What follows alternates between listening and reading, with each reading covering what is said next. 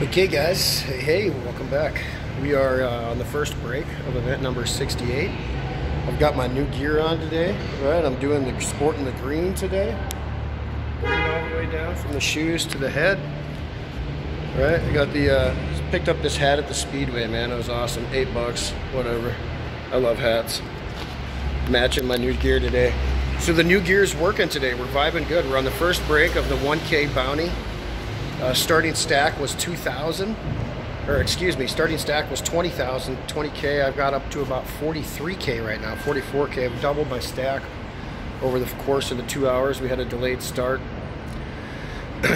Table's exciting table, man. I mean, there's pocket pairs every other hand, if not every hand. Somebody's got a pair. It's nuts.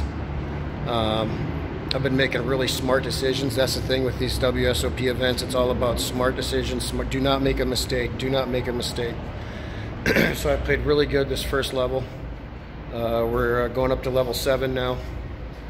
And we will see you on the next break in 2 hours. We're going to continue to play really conservative until we have a great hand.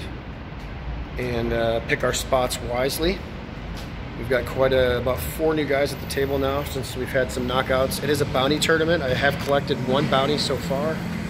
$300 bounty chips per player. So basically $600 in now, 1K buy-in, $300 bounty chip.